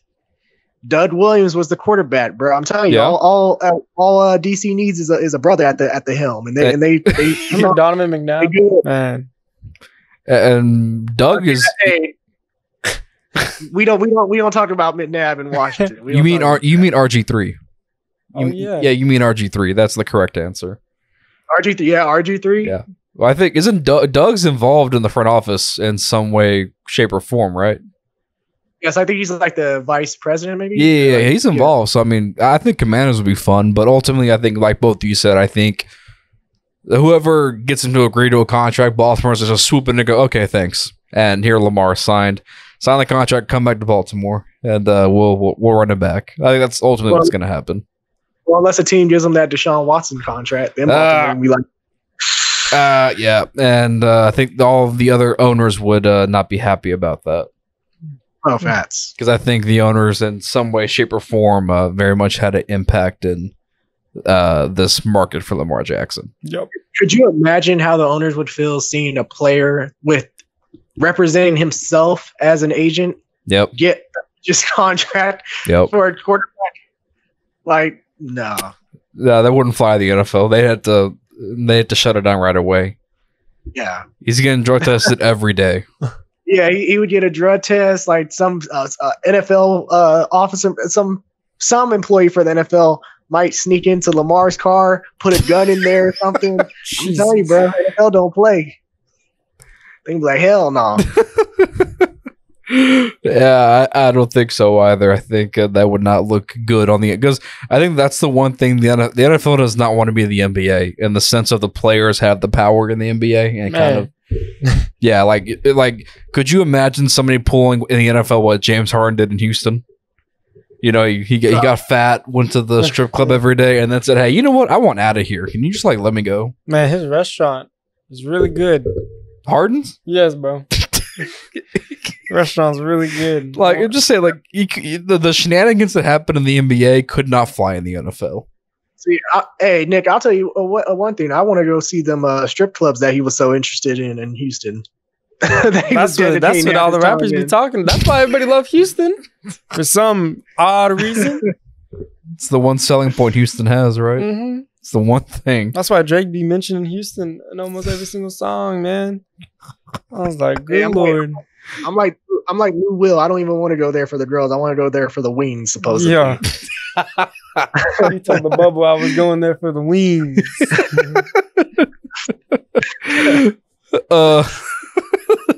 Very quickly, we'll touch on some last minute NFL news before we dive into some NBA talk. See, Devin McCourty retired. Yep, Devin McCourty just announced his retirement. The longtime Patriots safety. I remember that commercial they had. There, him and his twin. It was about lotion or something. Oh yeah, yeah. They would always play. I'm like, wow, their skin is glistening. Maybe I should get it. And I was like, wow. So the latest news around the NFL, including DeAndre Hopkins, his market could be heating up here soon, and it would only take as much as a second-round draft pick to acquire DeAndre Hopkins from the Cardinals, and you're probably going to have to rework a contract for him as well. The NFL officially reinstates Calvin Ridley. Very good. For something he should not have been suspended for. Because guys have done a lot worse, as we've seen in the NFL, but hey. That's a big gain for the Jaguars. Very big. It's a very big game for the Jaguars. Obviously, there's reports that the Saints and Michael Thomas are working on a contract to bring him back to New Orleans. We'll see where that ends up. And then lastly, this morning, the Minnesota Vikings released Adam Thielen, longtime Viking, hometown Minnesota kid, went to college in Minnesota, if I'm correct on that. And he's their third all-time leader in touchdowns for the Vikings. Man, so he's good story. Great story. Yeah, he's moving on. I don't know where he could go though. New England. Very on brand. He fits the mold perfectly. It's very, very on brand for Billy. Oh, they said off brand. No, yeah. Very on brand for Billy. Mac Jones needs another slot guy. Yeah, I see that. Yeah, that's a good one. Yeah, that's a really good fit. Bill Belichick loves those receivers. We all know that. I wouldn't be surprised if he's brought back to Minnesota maybe down the line, like on maybe like he sees the market, comes back to Minnesota on a much cheaper deal because just the fact that he grew up in Minnesota, he went to college in Minnesota, and it depends what Minnesota can really upgrade him with because I think they're pretty stacked or. What's called? They don't have that much cap space entering this offseason, although they freed up Adam Thielen, they freed up Eric Kendrick, so we'll see. But they do need to add a lot more to that defensive side of the football than they do offensively. God, yeah, they do. Right. Because getting torched by Vanilla Vic does not look good. You and this Vanilla Vic. It's a cold nickname, bro. I can't help it. Like I heard him say it once, I was like, oh my God. It works. It fits. It fits. And then the Jets also released Braxton Berrios, so their receiver. Another New England fit. Would not shock me whatsoever. Oh, Zach Wilson's guy. Dang, he really is done there. The Zach Wilson era's over. That was his dude. That was his guy, man. You would see on Bleacher Report, Zach Wilson 2-yard pass touchdown, Braxton Berrios. And it's a handoff. It's like the handoff that counts as a pass. Yep. Yeah, not even a throw. Okay, so let's talk a little NBA here, boys. Obviously, earlier this week there was a fun segment on First Take between Kendrick Perkins and JJ Redick and about who the MVP should be. It's the truth. It's the truth. It's the truth. I never said that. I just love it. Like JJ clearly was, he clearly said what he said, and JJ was like, "Yeah, you said that." bro, I just love how Stephen A. was. Stephen A. He was quiet the entire time. He was like, somebody else yelling on my show. Yeah, he was like, this is giving the side eye. But Jokic. I mean, obviously he is one of the best players entirely in the NBA. He's kind of, I wouldn't say changed it because nobody else simply can do what he's doing right now, but he is a center who is your 1, 2, 3, 4, and 5, with no real other superstar next to him. You have like a one-legged Jamal Murray who it's cool for what he is, but he's not who he was before that injury. Obviously, there's Joel Embiid, there's Giannis, who's still very much in the mix because he's doing some amazing things this year. But who do you guys think the MVP should be this year? Should it be Jokic for a third time, or because I think the last guy to do it 3 years was it Larry? I believe so. Yeah, right. Yeah, Larry Bird was the last guy to do it 3 in a row. And what do they have in common? No, I'm just kidding. But but okay. From I believe the MVP should be Embiid. Okay. And it's just people will get tired of the same thing. And we know trust me, we're all gonna know Jokic is good. He deserves it. But it's because they're two different people, but they're also two different players. Because Embiid, he'll take criticism in a way that he views it as, oh, this person talking down to me. Jokic, first off, we got to give props to Mike Malone, the coach of the Denver Nuggets, because that man has built a team and has kept it on tact. But Jokic listens to his coach. Joel Embiid, he's a little bit more of a character than Jokic is. And that's why some people want to write off Embiid not as the MVP, because Jokic carries himself differently.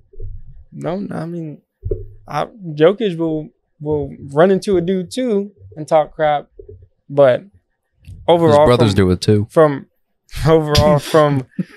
what I've seen, Embiid has matured a lot this year. Yeah, he still has fun on the court, but he has matured a lot. He turns over the ball a lot. Good Lord. But like I said, he has matured a lot. And just based off, Jokic can average a 20-point triple-double for a season as much as he wants. But MVP, like most valuable player, it's such a prestigious award to where you really have to look at almost everything. And Denver plays like this almost every single year. Especially when they're healthy. But the Sixers, I've told everybody who's watched the Sixers, I'm like, they look different. They do. They lost to Dallas though. Whoop. Anywho, they do look different. Indeed. And you couldn't make a case for Giannis. Giannis, that man is good. The man is a freak. He's a leader. And he could have multiple MVPs down the road as well. But I believe it's Embiid. Okay. This year it's Embiid. And I forget, in the NBA, do you do the awards after the finals or before the finals? You do them after, right? Yeah, I think it's before the finals. Is it? Yeah. Damn. I think they end up during the Eastern, around the time of Eastern Conference Championships. Maybe. I know they for sure did Rookie of the Year during the opening round. Yeah, I think conference championships is when they announced that. Okay, because here's my kind of thing about Jokic winning it 3 times in a row. And I think I'm right on this. I could easily be wrong. I believe Larry was in the finals all 3 years and he won, and he lost 1 to the Lakers, right? So he won 2, he lost 1 to the Lakers when he was the MVP 3 years in a row.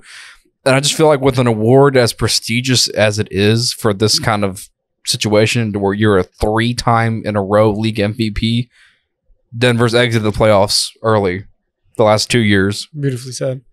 Huh?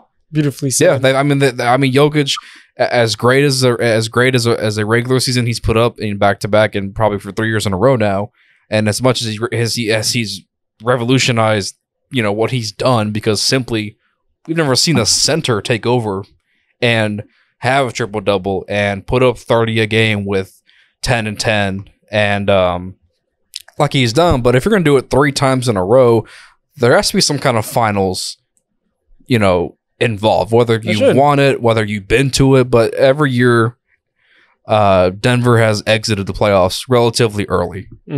So I just feel like I can't give it to a guy 3 times in a row when you've exited the playoffs early, and we'll see what happens this year. But for sure, the last 2 years they've exited early.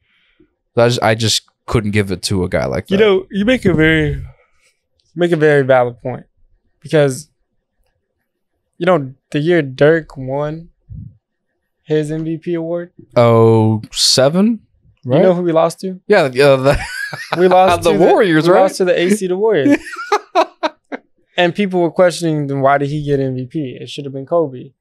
Yeah. And that's like how people will question that. It's exactly how you say it. And it makes sense. Because even Dirk said I shouldn't have been given to me because we didn't even get past the first round. And I believe the NBA should look at it because the season is, played out 82 games, but you have playoffs as well. And that matters. Yeah, and it matters a lot. Yeah. If you're going to win it 3 times in a row, it should matter. The MVP should be held out. Held out till like at least the finals start. It should. Let's call Adam Silver right now. Yeah, but it's just hard because I think with Embiid, I think it should be Embiid, Giannis. Obviously, I think before his entry, I think Luka should have deserved some consideration. That close. Just because of what he's done with that Mavericks roster. We don't talk before the Kyrie trade. Even after, still not a whole lot of wins with Kyrie. But, point aside, with Jokic, again, if you're going to win it 3 times in a row, there's got to be some finals involved at some point. Because when you're the MVP, you just got to be involved some way, shape, or form. And with Larry Bird won it 3 times in a row, who's the only other guy to do it since Jokic, and Larry Bird was in the finals every one of those years. Won 2 of them. So I just feel like you can't give it to a guy in this day and age 3 times in a row and that he's lost in the playoffs every single year. It's like in the NFL, the years we give it to Aaron Rodgers. Oh, Aaron Rodgers was a great regular season MVP. And what did he do with it? He got bounced in round 1 at home. That's it. Yep. So I just feel like there's got to be some more postseason advancement for Jokic to win it this year for me to give it to him. But even if he does, I still think Embiid's a good choice. I'm gonna be a basic B here. I'm gonna give it to Giannis. I 100% understand you. Yeah, Giannis has all the tools, all the attributes in the game. It's them in Boston right now in the East competing for that top seed. So I give it to Giannis. What about the Knicks? I think he'll probably go to Jokic due to the fact that, one, the Nuggets are first seed in the Western Conference right now. Regardless of how they do in the playoffs, that's how the MVP award is a regular season award. They end voting right when the regular season ends. So it's unfortunate because sometimes we do call into question should the MVP award be saved until again, the Eastern Conference Championship when voting lots and everything, because there's a lot of people who shouldn't have won it if you look at their playoff resume over the past 10 years. But also, look at where these teams are without some of their star players. We've seen the Bucks this year without Giannis, and I've seen them win games. They're, I think, 9-5 without Giannis. The Sixers are 8-4 without Embiid, and Nuggets are 3-5 without Jokic. So Jokic does mean a lot more to those teams, respectively. DeAndre, what's the Mavs record without Luka? Huh? What's the Mavs record without Luka? That's different though, but y'all trash without him. So y'all aren't even middle of the pack. He has no shot, but continue. That is rubbing salt in the wound. Nuggets, like you said with Jamal Murray, he's a shell of what he was right now. I'm not saying he can't be back to that. What's called bubble Jamal Murray. He can't go back to that because that was insane what he was doing in the bubble. But you look at the Sixers, who they can rely on without Embiid. We've seen guys like Tyrese Maxey step up throughout this entire season. We've seen guys like Harden step up occasionally throughout this season. Shake Milton even came alive during a couple of games without Embiid. So, and then we look at the Bucks. Drew Holiday has stepped up tremendously this year with the absence of both Giannis and Chris Middleton at times. Chris Middleton's just now returning. Brook Lopez has stepped up. When Jokic isn't playing or when he's not performing, who is stepping up on that Denver team that you consistently that you know when Jokic is done, this guy steps up. You see, Aaron Gordon won the dunk contest. I would. Aaron Gordon, yeah, he steps up in the entertainment department. Sure, he'll give you some flashy dunks for the game, but I would say, besides Jokic, Denver doesn't have another. No, they don't. They don't have another center. They don't. They don't even have like Jamal Murray. He can hoop. Yeah. Is he a little hesitant sometimes because of his injuries? Yeah. But he can. But center is a very, very big piece in the NBA, even though they say the real true big men are depleting, dying because Steph Curry. Yeah, pull up. But they really don't have a backup center unless you want to throw in DeAndre Jordan. I forget they have him. Just sits there. Yep. I don't know what he'd be doing down in Denver. Well, didn't they traded for Thomas Bryant during the trade deadline? But oh man, continue. He's been but you should see. Everybody was like, people on Twitter, they said Thomas Bryant fooled us, man. The king made him good. Another prodigy of LeBron. Mm-hmm. It was a good pickup by Denver though, because they needed a backup center. Yeah. We should have got him, but yeah. Yeah, Dwight Powell, you're okay. It's all about effort, right? It's all about effort in Dallas. Dwight Powell gives you effort. That's just rubbing salt in the wound. So we'll be a playing team for sure. But you did bring up Luka and how the Mavs aren't like, what are they without Luka? That's true. They aren't. But the Mavs are what, 7th seed right now? Yeah, I was about to say, like that argument almost hurts the Mavericks. First off, that argument hurts Luka. The Clippers, yeah, exactly. Warriors. The Mavs were a top 3 seed, and Luka was missing games, and we saw what the Mavs looked like without him. And Mavs were top 3 seed with Luka. I think Luka would be an MVP candidate right now. Right. If you want to look at most valuable player, give it to Luka. True. If it was definitely most valuable player, Luka, hands down. But here's the problem is y'all are so bad without Luka that it hurts the playoff standings, and people just look and go, huh? Yeah, you're not a top 4 seed in the West, so yeah, you need Luka back. Well, if you look at it, the Clippers, the Warriors, the Timberwolves, the Mavs. Let's see. We sit in like 7th or 8th, but really, everybody's fighting for that 3rd, 4th. Yep, yeah, exactly. What seed was OKC when Westbrook won MVP? Oh, that's a good question. It was like 6th or 5th because they went against the Rockets in the first round, I believe. Yeah, so for 5th probably because 5th or 6th. Okay. Yeah, Mr. Triple Double. Not too bad. Hey, y'all put some respect on Russ. Yeah. Oh my goodness, they were winless without him for 5 games. The Clippers? Yes. Yeah. With him, yeah. I feel bad for us. Y'all leave him alone. Be nice. But effort. The thing is about Russell and his MVP. I don't think if someone was to do what Russell did now, they wouldn't be an MVP candidate. I don't think they wouldn't win MVP like Russ had. He was the first to do it.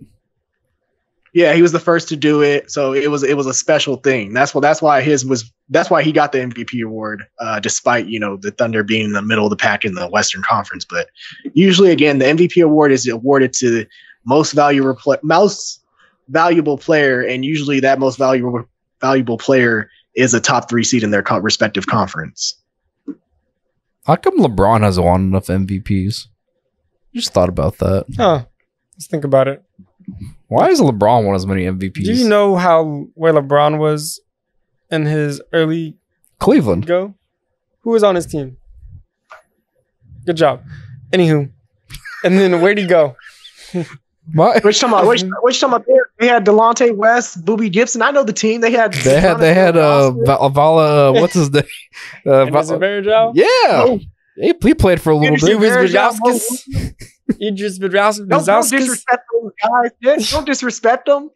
Big Z. Anywho, it's because like all these super teams. You can look at KD. Oh my gosh, bro! When I saw he got traded to the Suns, I damn near threw my phone off my balcony. I was like, are you kidding me? Are you kidding me? Are you for KD slander? I'm all about, look, y'all can say, everybody has their GOAT, you know? Yeah. Talks.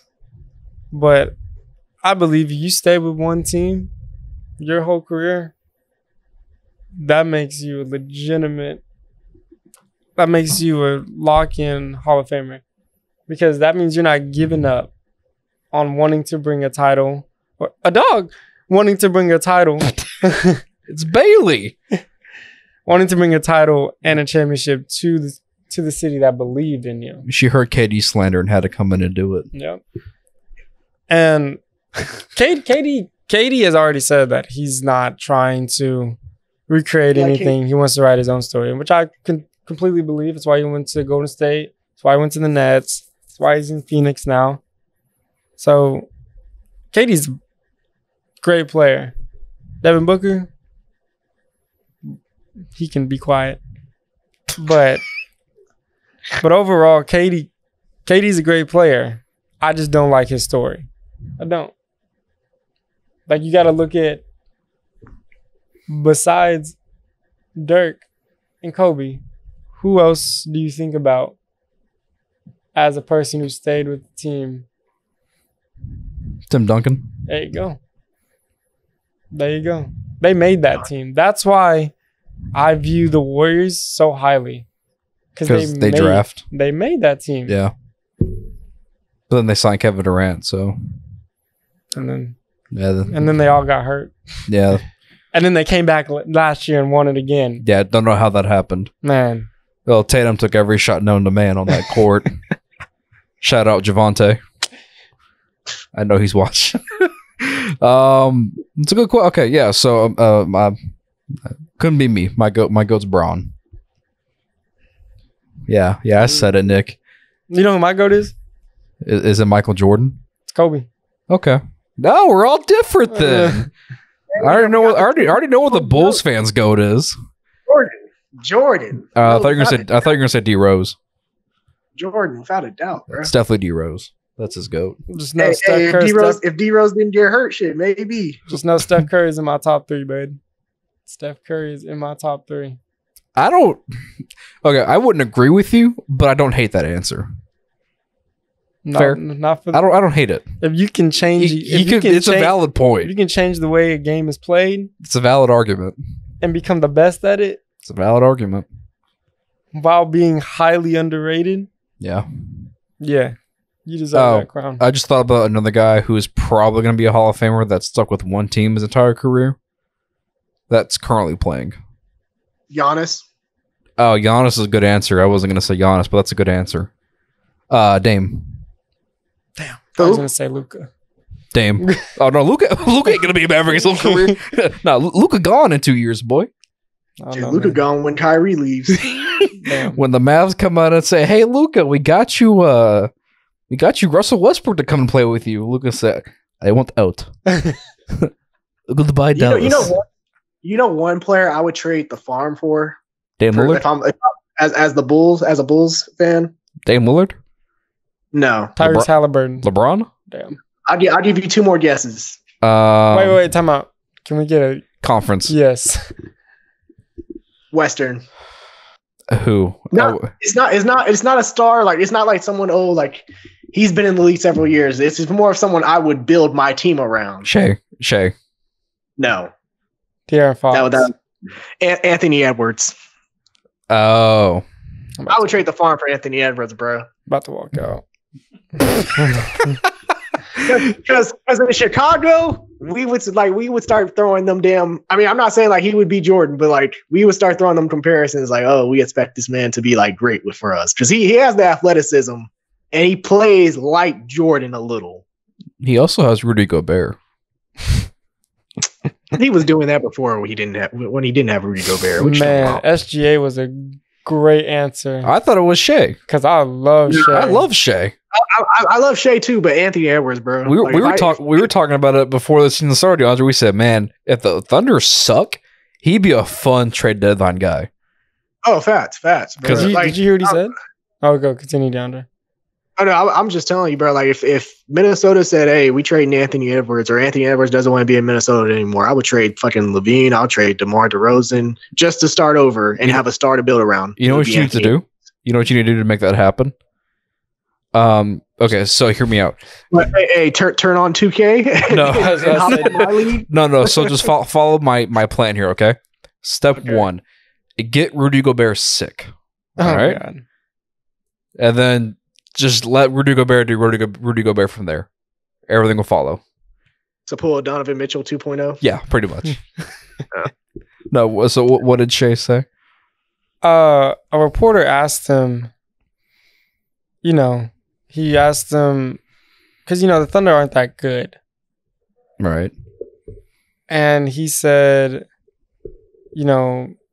players come in this league and they have that mentor, like Luka had Dirk, several players have this player. How do you feel knowing that's you? And his answer stuck out to me. I'm like, oh man, this dude is that dude. He said that he takes it with honor. To be a Thunder? No, to be that guy in the locker room. Because I don't know if you can tell, but a lot of these damn OKC players love making TikToks for some reason. And Shea, he just said, it's not on me to like lift the team up, but it's on me to lift my family up. And that he's basically saying like his teammates. Yeah. And he's saying he was basically saying like being there feels great for like basically for him. Like he feels like feels praised there, he feels respected, and that's what he wants all the other players to feel. Mm-hmm. Good answer. Man, and the guy that he said this answer by Shai Gilgeous-Alexander, and then there's John Morant. I was like, dang. Why'd you have to caption the tweet like that? You could have just stopped at this answer by SGA. But yeah. God. Okay, so last thing we'll do here, Nick, if you do me a favor, pull up the NBA standings, because see my phone. I look at it every night. My phone is dead, so we'll play a little playoff predictor here and just kind of see how we feel the playoffs are going to turn out. We'll exclude the play-in, so just give me who you think the top 8 seeds are going to be when it's all said and done after the play-in. That's crazy. All right, Nick, you can pick the conference we start with. Well, we're going to start with the hardest one. We're going to do Western. Oh, okay, fun. The Western Conference. So, Nuggets first. Light the beam. The Kings are second. Hey, Makai was right about the Kings. Makai was right about the Kings. Makai came on the show before the season started, and he told us the Kings are going to be a top 4 seed in the West, and we all called them buffoon. We called buffoonery on that. Trust me, Sabonis. That trade between Sacramento and Indiana, one of the most even trades between two teams of this decade, besides Trey and Luka. Yeah. Yep. Because Halliburton is absolutely balling. Sabonis is balling. Sabonis is like, when it's a poll for top 10 players, the MVP ladder, he's like 6. He's like 6 or 7. Okay. So you got the Nuggets, the Kings, Good old Memphis Grizzlies, the Suns, the Clippers, the Warriors, the Timberwolves, the Mavs, Lakers, the Pelicans, and we'll stop at 13. Jazz, Thunder, Trailblazers. Okay. I want you to hear this. Warriors record, 34-33. And they're in the play-in right now, hypothetically. Timberwolves record, 34-33. Yeah. Mavs record, 34-33. Clippers record, 35-33. So you mean that much? It's literally half game back between all those two teams. Yep. You got to go on a streak in order to get to that 5th seed. But 6, 7, 8, they're up for grabs. Yeah. Yeah. See, I think it's going to play out. And I'll just announce them like 1-8 just so I can get the right matchup. I think Denver's going to be first, and they're going to play the 8th seed. I think Golden State's going to drop to 8th. Recently they've just that's bad. Slumped bad. They can't win on the road for some reason. Yeah. It's just that's bad for Denver. Yeah. That could be an opportunity for Golden State. Golden State got their number. Yeah. And there's nothing them boys in Golden State love nothing more than the playoffs, man. No, they show up. Mm-hmm. This will probably be the most fun series, and that's the 2-seeded Kings, which I have a 2, and then they play the Los Angeles Lakers. Oh, how dare you! And you have Braun coming back. Oh, I assume. Yeah, Braun comes back. Oh, that's a good matchup. I like that. Okay, Kings are too young for the Lakers. They're gonna fly through them. 3, I have the Suns taking on the 6th-seeded Dallas Mavericks. Oh, I need that series to happen no matter what. I want that. I want the smoke. I want the smoke from everyone deserves. Everyone deserves a 7-game series between the Mavericks and the Suns. God, Luka whoops Devin Booker's ass. We need it. But now it's like that series might be questionable with Kate, especially Katie's health, which is crazy. But whoever wipes the floors in Phoenix, he probably already got fired right after that. There's no way. And lastly, I have the Grizzlies and the Clippers as the 4 and 5 seeds. Ironic, you have the Grizzlies against the Clippers. Oh yeah, I'm telling you, bro. Like this might not happen. But this is like the ideal playoff scenario that I want for the first round in the West. Good. I like that. No Pelicans, buddy. Hey, have you seen our schedule? We have the softest schedule in the NBA remaining. So hey. Yeah, but Zion is out for like 2 more weeks, and there's only like 2 more weeks in the season. Hey, it's okay. We'll have Z back for the playoffs. Nah. Okay, so I'm gonna go the Suns. I'm just gonna go in order of the. DeAndre, you knocked it out of the park with the playoff matchups. I can't do math like that, so I'm just gonna go down the rankings. Okay, go ahead. So 1's the Suns. Nuggets. Sorry, Nuggets. 2 would be the Grizzlies. No. Who's 2 right now? Kings. Nuggets. Kings. Grizzlies. Suns. Mavericks,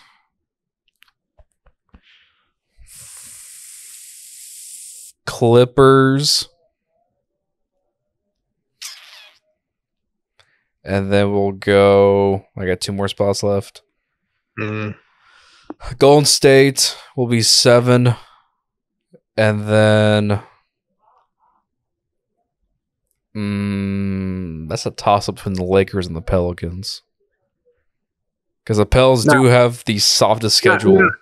Not really, but hey, without LeBron, we're both down our superstars. Alec, in this league, it's possible. You can't count any game as a automatic win. No, you cannot. And also the way that AD is playing right now, shit. Hey, and they getting D'Lo back soon. Hey, we got BI and CJ McCollum, sir. Hey, you saw what CJ just did the other night. Torched us. Yeah.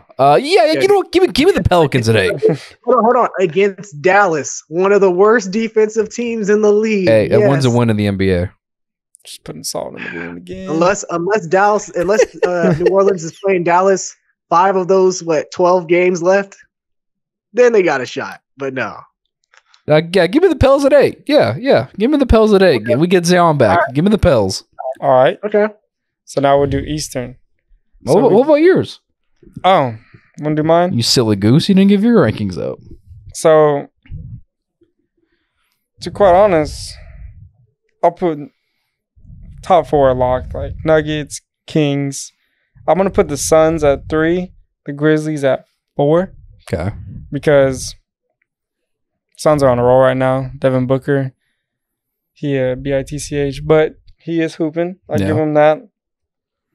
And then I could, because the Clippers are starting to put it together, I could put the Clippers over the Grizzlies as well, but the Grizzlies are going to keep that 4th spot. So Nuggets, Kings, Suns, Grizzlies, Clippers.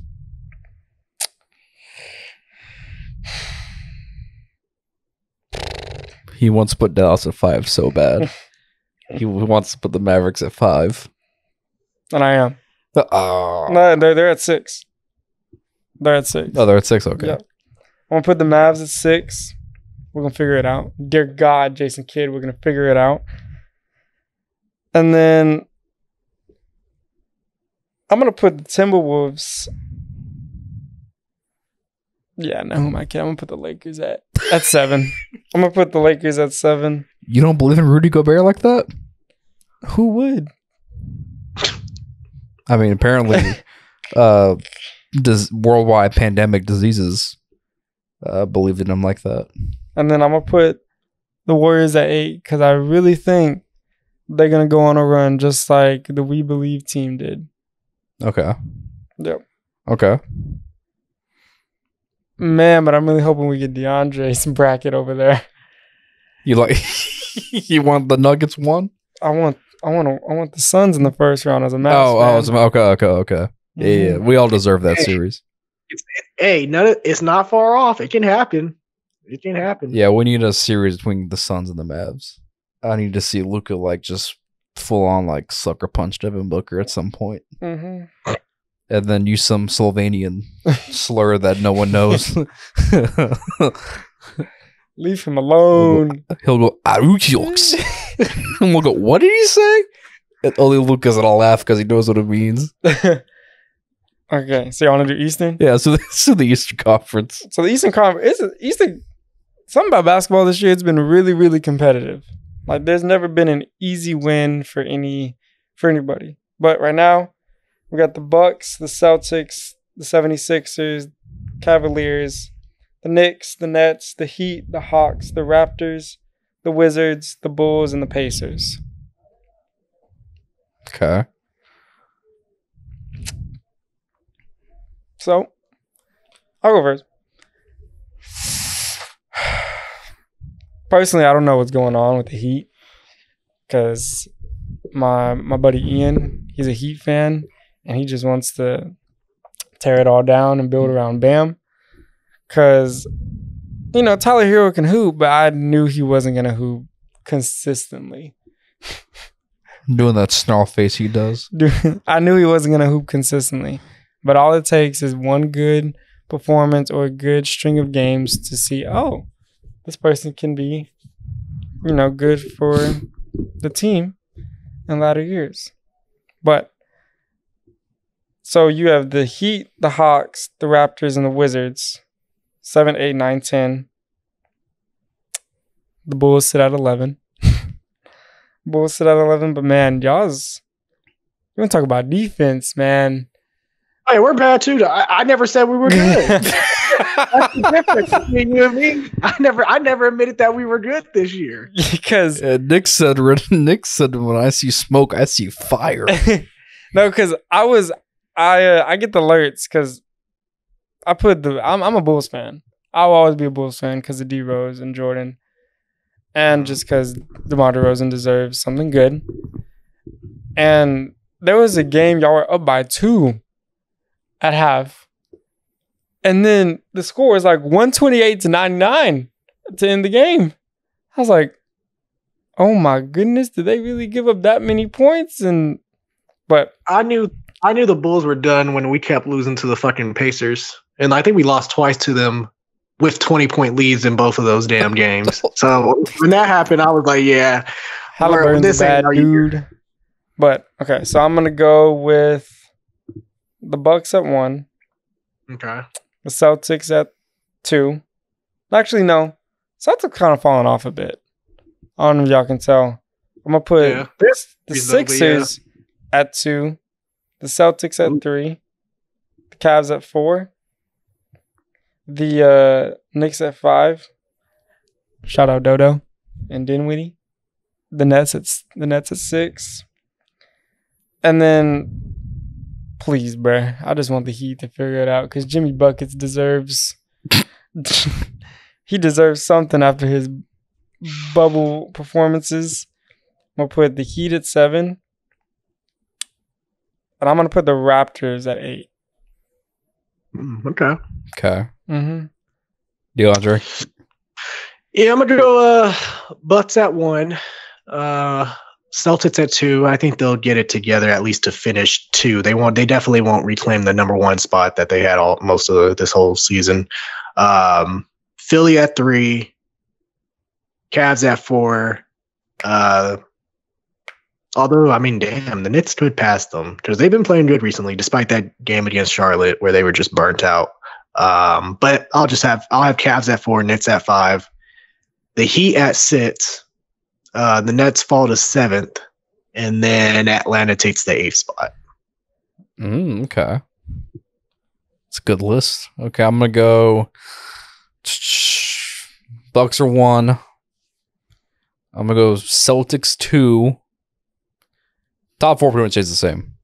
Bucks, Celtics, 76ers, and then the Cavs. Okay. 5, I'm going to go with the Knicks. Because, New York, the Knicks, man.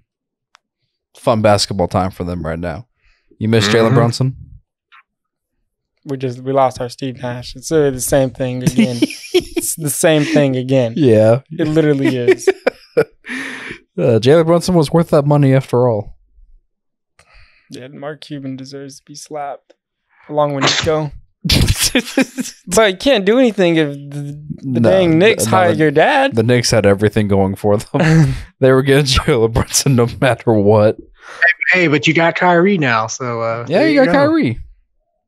It's good, pretty good consolation prize for half a year for your playoff run. You got him for your playoff run. Shit, if we make it, I'm gonna go the Knicks at 5, the Nets at 6. The Heat at 7. And who's in the play-in right now for the Eastern Conference? The Hawks, the Raptors, and the Wizards. Not Bradley Beal making the playoffs. Nah.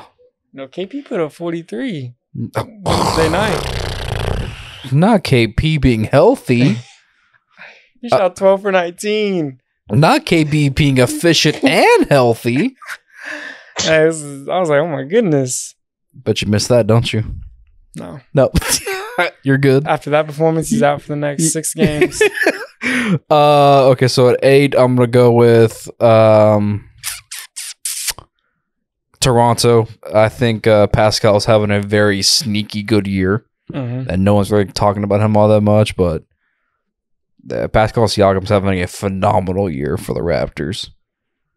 So I'll go with Toronto at 8. And we'll see how accurate our standings are. The season's got, 12, 13 games? Yeah, 12, 13. The AC's back on. Good to know that. Okay, so I think that's just about going to wrap everything up here, boys. Good show. DeAndre, I appreciate the Bailey moment there. It's always good to have Bailey on the show with us. Can't tell if she's a KD fan or not. She doesn't like Dak. We were slandering Dak. She came on and was barking, giving her 2 cents on Dak. She came on when we were talking about KD. So yes, DeAndre, we need to find out if Bailey is a KD fan or not. But she's been quiet when y'all talk about KD, so I'm guessing she likes him. Okay. That's Bailey, terrible. Do you like KD? Do you like Kevin Durant? Kevin Durant, Bailey. See?